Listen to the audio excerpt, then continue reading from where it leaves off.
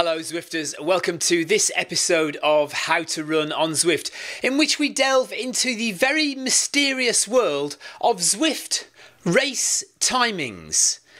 So many of you will have done the Zwift half marathon last weekend. It's now March the 1st, so you've had time to recover.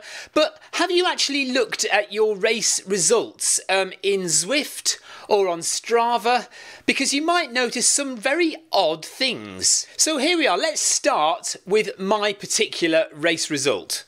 If I click on this button here, I'm taken to my race result, which you can see is 89 minutes 36.5 seconds. Now let's round that up to 37 seconds. So it's actually 1 hour 29 minutes and 37 seconds. That is my time for 21.1 kilometers, a half marathon on Zwift the other day.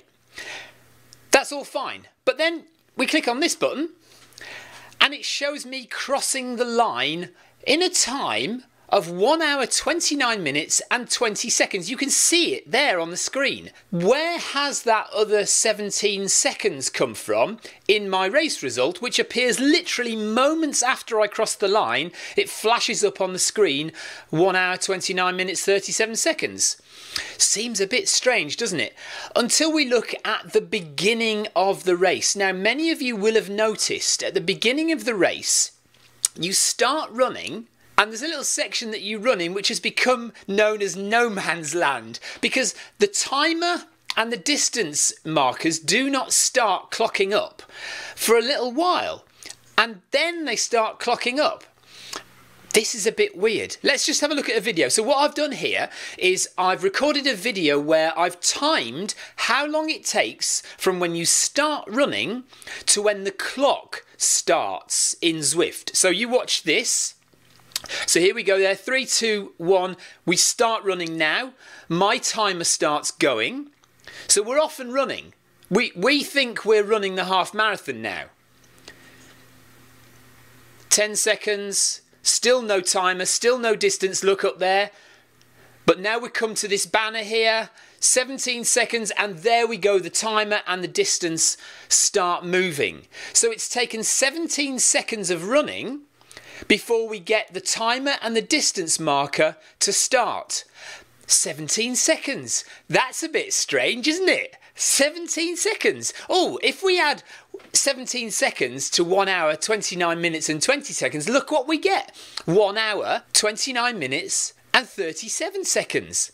So why is that? The other thing to look at, check this out. We go back to this screen here, and you'll notice a half marathon is actually 21.1 kilometres. Well, technically it's 21.98 kilometres, I think. 21.98, but let's round it up to 21.1. You'll notice as I cross the line here, I haven't run 21.1 kilometres. I've run 21.06 kilometres. Why's that? So let's dig in a little bit further. This is getting very geeky, isn't it? But I love it all. So let's go and have a look at my Strava distance and time. So Strava tells us that just ignore the time. I'll come to that in a minute. Ignore the time that Strava has given me, right? Look at the distance. So the distance is 21.13 kilometres. 21.13 kilometres. Now you remember here we have 21.06 kilometres. So a difference of 0.07 of a kilometre, 70 metres. 70 metres. Now guess what? It just so happens that at 14 kilometres an hour, which is the pace that I started the race, it takes about 17 seconds to run 70 metres. 17 seconds to run 70 metres. So essentially what we're saying here is that the race and the timing of the race and the distance of the race started then. It started when we started running. So what is this gap? It's ridiculous. Why does Zwift have this gap when they don't start the timing and they don't start the distance clocks until we go under this banner here? I've no idea, because it's clear from the race result and from looking at Strava that actually the race did start. The timing and the distance did start when we started running. I don't understand it. Can anybody please explain it to me? No, you can't, can you? You can't explain it. Okay, there's more though. There is more. Right, now, if we go back to Strava, you'll see my time is actually 1 hour, 29 minutes, 47 seconds. An extra 10 seconds on top of my time that I thought I'd done. So we can explain that if we look at my stats for the end of the race. You see here that my fastest kilometre was right at the end of the race, 3 minutes 47 seconds for the final kilometre. That takes us from kilometre 20 to kilometre 21. But then you can see right at the end of the race is a tiny little section which is very, very slow indeed. And the way we explain that is because when you cross the finish line, you press stop on the treadmill.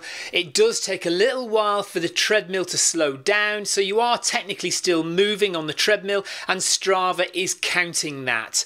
And if I look on my video of the race, I can see that the timer in Zwift doesn't actually stop until it says 1 hour, 29 minutes and 47 seconds. So that explains those 10 seconds.